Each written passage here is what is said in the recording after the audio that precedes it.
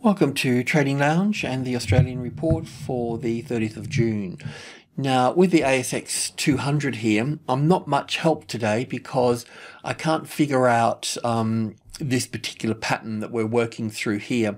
We were looking for the market to move lower, and that's still possible, but it would need to finish at least on this trend line through here. It's already at its 61.8% here. I can see that it wants to edge up higher here.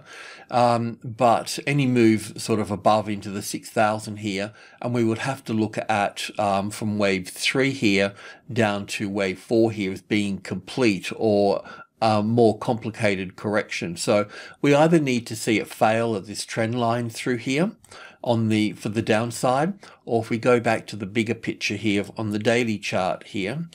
So we know that, just get this into perspective here a little bit. So we're looking at this as wave 1 here and 2 here, and then 1 and 2 here, and then we know we got 5 waves up into this little space here. Then we're looking at, we've got an impulse wave through to here, so we were looking for a B wave to move up 50 or 60%, that's what we've got, and then we're looking for a move down, we're looking for 5 waves down. Now we can squeeze 5 waves in this little leg here, so maybe we're finished at that particular point here. So there's 2 ways we can look at this. 2 ways I'm looking at it so far here is that we have wave 3 here, an A wave here, and then an A and a B. Well, all of the B wave is a triangle, but I need to talk about that a little bit more. And we've got 5 waves down here, and this is the low here. So we've got 5 waves here. So we could have this in place here, but the other point with this too is that another way to look at this wave 4 here is this way as well. So this is not very helpful, I'm afraid, where we have the 5 wave structure down through to here, and then the A wave up to here to the high point here, and then an A and a B and a C wave here for this B wave here, and looking for 5 waves up here, either to the 61.8% mark, which is here and down, or the 72% coming up here. And there is the 78.6 as well, but I would imagine they only need to go high enough here as a bit of a bull trap before folding over. So look, in a way, it looks like the market wants to move up higher here, and it can fail up here based on this particular pattern. We've also got this as a pattern for the S&P 500 as well, and you know, it just makes the wave 4 more concrete with a with a much more corrective, much more complicated pattern for wave 4 in terms of an A wave here, an A and a B and a C wave here for wave B, and then down. But we also need to be mindful that we don't have, that we have, if the market doesn't fail and move down, then we have to look bullish. So on the bullish side, we can also have wave 4 in here, as I've mentioned. So it will make the setup on the 6,000 here important here. So we'll just revert to our normal classic trading levels pattern here and see if we can find a way in from that point here, and if that moves up, well, then we'll be triggered in and we can continue up, and we'll be making new highs above wave 3 here. So yeah, unfortunately, I was hoping that the S&P and so on would just sort of fail and would have our nice move down, and everything would be nice, and we would be short under the 5.8 here and the 3,000 on the S&P 500. I expected support here, but we're getting too much support here, so we've either got wave 4 in here, or we need wave 4 over here. And the only way I can resolve that is by looking here for support on the 6,000 and then go long from that point there.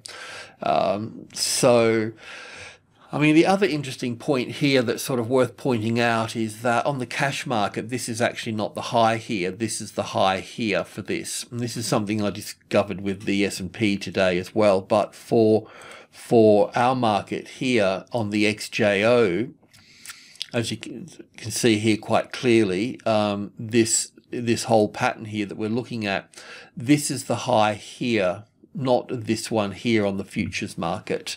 So it does make this here as well down for the A wave. It looks like a nice 5 waves down here, and then an A wave here, and this can be counted as an A wave here, a B wave up to here, and then really 1 and 2 here, and 3 and 4 and 5 down here. It's not a very nice 5 waves, but it can work in terms of if we have, so the high really is sitting over here, and that would make this as wave 1 and 2 here, and 3 here, and 4 here, and 5 here.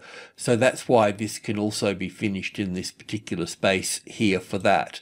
But I have to just leave that there for the moment. But, you know, we can't ignore the cash market. The cash market is more important than the futures market, as the futures market can be pushed around a bit. So we need to be a little bit mindful of that. Now, obviously, the US markets are up nearly 1% or so. I'll just double check on that. Yeah, 1.5%. So that means that we will end up pushing up into the 6,000 here, and then we'll definitely have a reaction from this point. So I'm not going to do anything here. You know that you can trade long in this particular space here. I just need a trade. I need a setup, and I don't think going long just before resistance is such a great idea. There's not a lot of space in there. It's okay for day traders. You're sitting at 9,550, so you can use this pattern here at the 9,500, at the 5,950, the midpoint there, and move higher within that space there. So yes, just recapping this a little bit, just go to the 4-hour chart. It's possible to have this completed in here as wave 4, using wave B high here and having 5 waves down here as that's the low. On the cash market, as I just mentioned, that's the high over here, and we could use this low here because there's 5 waves coming down here in that one. So we could use it as 1 and 2 and 3 and 4 and 5, and that's kind of how we're looking at the S&P 500 at the moment. So a breach above this trend line here would negate any move down from this point. So it can hit this here and fail and come down. But if it moves, when a market moves through a trend line, it's normally the same as the horizontal lines, where you have the arrival, the reaction, the first high above the level, and then an A and a B and a C here, and then pushing up from that point. So that's how that would sort of play out there. So just be a little bit mindful of this situation here. So if you're going to go long again here, make sure you've got this trend line here as the support for this. So look, I just have to leave it at that. I don't have any answers today. Apologies for that. I was just assuming and hoping that the 5.8 would be breached and the 3,000 on the S&P. The other thing to look at as well is the Nasdaq, because with the Nasdaq here, it's retesting the 10,000 here. So we just need to see if also too, if this gets support on top of the 10,000, because this is the market that's leading us higher. So, and then all the FANG stocks within that. And yeah, before we can go long here, we need support on the 10,000, because it could just fail from the 10,000 and drop back down from that point. And if that's the case, we'd need to go short below this here, but we'd be able to get a better entry than that in there. But while it's in this space here, I don't particularly want to do anything with it at the moment.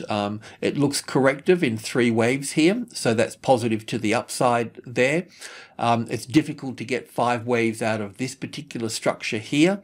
It's doable. You can count a 1 and 2 in here, and a 3 and a 4 and a 5 up to here for a 1, and ABC back for 2, as it's probably pulled back the right distance for that type of retracement there, right on the 61.8%. So I can see, you know, some of it's messy and some of it's clean, but I want to be doubly sure on things. So even though you don't trade this market, just keep an eye on the 5-minute chart or the 100 ticks or something, and to see if we get a nice support on this level here over the next session or so, and that will help you navigate this, because we'll just follow that market to the upside there. So, all right, I'm just going to leave it at that. Thanks for tuning in. Cheers.